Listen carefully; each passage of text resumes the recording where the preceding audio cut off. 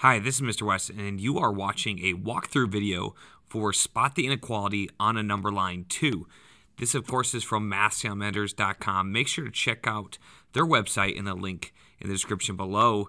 They have amazing math resources. Now, let's go ahead and get started. So before we start, we're supposed to be writing inequalities. That's these things right here for each of these graphs. So we need to be able to interpret what these graphs look like and what they mean. So first thing, this is a less than or equal to, this is a greater than or equal to sign. And just to remind you what those mean, you may recall back in your elementary school years where the alligator is going to open up and eat the bigger number, okay? And it doesn't matter which way it's facing, it's always going to face the bigger number, meaning the smaller number is on the left or the right of the inequality, just not opening up to that number. So if we're looking at these, now we see that there's two different types. The first type that we notice is this sign right here. That's the one I just mentioned. And that means one number is bigger than another. So I could put some values in here, and the values I could put is 5 and 1. So that's a true statement. 5 is greater than 1 because it's opening up to 5. But if I put something like this, that is not true because 1 is not greater than 1. Now, the same is true above. I could say 5 is greater than 1. That'd be true, okay, if I just slid these up here. But I can also put it 1 is greater than or equal to 1. Notice how this sign, the greater than or less than or equal to sign, looks like a combination of a equal sign and, whoops, I meant to put just this line underneath, and a less than sign. So it's both of those. So either one can apply. So is 1 less than? No, but it is equal to 1. And that's why when we are graphing it, it's going to be represented with that solid circle. That means that number value can be included in the solution set, whereas below, remember I had it below here like this, we're going to represent that with an open circle like that because that number cannot be included. It doesn't make a true statement. So that's kind of like the founding principles. The other thing that's going to help us understand is when we're graphing to the right and to the left, okay? So when we're graphing to the left with our arrows, we're looking for any time that the variable or the values that we can input are less than another value like 5 or 10 or whatever it is. So you notice here that it's not opening up to the variable, all of these, and it doesn't matter which side it's on, it's opening up to some numbers. So some numbers here being eaten by the alligator, and the variable, the values that are possible solutions, are not being eaten. Okay, so anytime that happens, you are going to graph to the left. Now, the converse is true. We are going to be graphing to the right anytime the variable is being eaten, meaning it is bigger than the number. Okay, so this is bigger here, and this is going to be smaller here. And that means all the possible solutions are bigger than that number, so you graph to the right. Okay, with that understanding, and you can pause, rewind, any of that, we'll be able to tackle these inequalities. And we're actually going to start with number 4. Number 4, we see that it's our first job is to find where the circle is. Okay, so the circle is between 6 and 7, and I know that means it's 6.5. So what I like to do is I like to write 6.5 here on the right because I like to put my variable, so I put my number on the right, and I like to put my variable on the left. Okay, so my variables are going to be on the left, and now this is kind of where I need some interpretation. First, I notice it's a solid circle, a solid dot, which means I know it's either going to be this symbol or this symbol right there. I know it's one of those. It can't be this one or that one because 6.5 is included in the solution. Therefore, it needs to have a solid dot. Now, I need to decide, is it going to the right or to the left? Okay, here I see it's clearly graphed to the right, so I know that my variable needs to be eaten by the alligator. I'll just make it x for now. So x is greater than or equal to 6.5. When you say it like that, sometimes it's like, well, what does that mean, x? It's just talking about all the possible solutions. So all the possible solutions are greater than 6.5, okay? Now, what we can do here is we're like, hey, I'm still not sure. We can always just put in a value for x, substitute a value, a solution, and test it. So we could put in 10. Is 10 bigger than or equal to 6.5?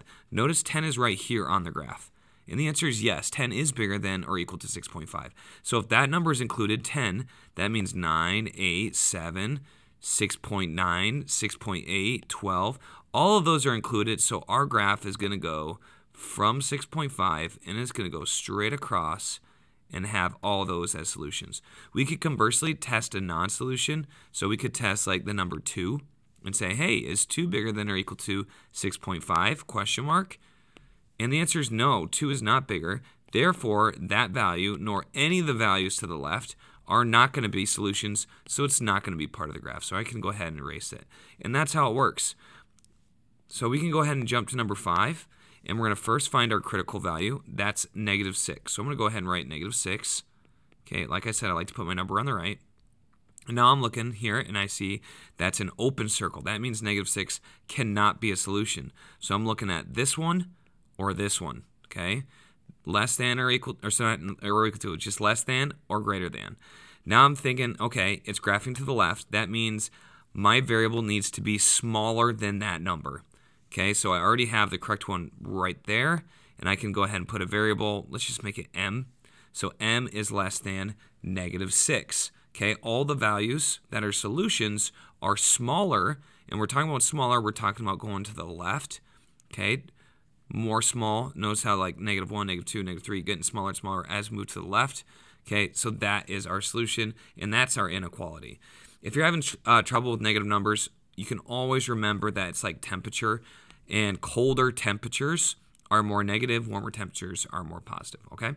Now, some of these have 2 circles, so what do we do with those? Well, we can go ahead and start with number 1. Okay, this is number 1. And what we're going to do here is we're going to write down these 2 values, okay? So now we're not going to write on the right side. We're going to write here and here. It doesn't really matter where exactly, okay? We might have to move it later on, okay? But just know that 9 and 14 are going to be our values.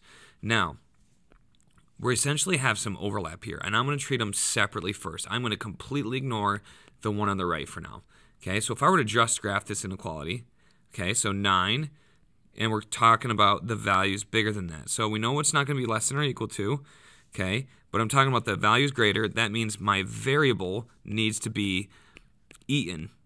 Okay, my variable is bigger. All the solutions are bigger. Oh, it says inequality for x. Sorry, you can't write m. You need to write x. Okay, but technically you can write m for a different scenario. It's the same thing. So we have 9 is less than x, or x is greater than 9. We're talking about the value is bigger than that. However, we can't do that because even though 16 is bigger than 9, look where 16 is. It's not on the graph. Therefore, I have to combine this with another inequality. Let's take a look. Okay, so if I look at this, I see I have a second inequality here. I'm going to ignore this one on the left now, and I have x is less than 14. It's a circle, so it's not included in the solution set, 14, and it's going to the left, so x needs to be smaller. Okay, so I'm going to go ahead and write this. Move that over. I told you I was going to be moving that over. And it looks like this, okay? However, we can combine these two together to make one inequality, and it looks like this. Since we have 9 is less than x, and x is less than 14, essentially it's like an inequality sandwich with x in the middle. Notice how all our solutions are between these two numbers, okay? Between 9 and 14, and they're not included. So there's our x solutions, and it stops there at 9 and 14. And that's it. That's what it looks like. So I promise it's not so bad. Anytime you have that situation where it's like in between like that, you're going to have x in between those two numbers. So for this one, I want to put 2 and 11 down. Notice how they're included, okay, because they're solid dots. So I know it's going to be some sort of less than or greater, less than or equal to, greater than or equal to, okay? And notice how the solutions are in between. So if I were to just consider this one, I know that x needs to be bigger than this one. And if I were to consider just 11, okay, I know that 11 needs to be bigger than or equal to x because it's going to the left, okay? And then I can just combine the two, and it looks like that, okay? And that works every time. So for this one, I'm going to go a little bit faster now. We have 9. I'm going to write 9 there.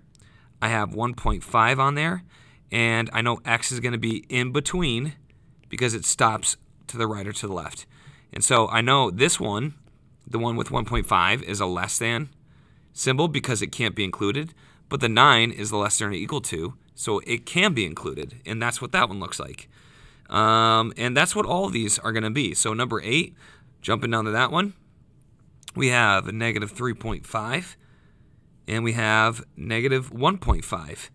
And then the negative 1.5 is included, the negative 3.5 is not, and x is in the middle. And that's all there is to this activity. I hope you enjoyed this video. Make sure to leave a comment if you have any questions or you want me to do more of these questions. I appreciate you taking some time to watch. Make sure to check out my YouTube channel if you want to see more Math Salamanders videos, and I look forward to seeing you next time right here on Wes Explains Best.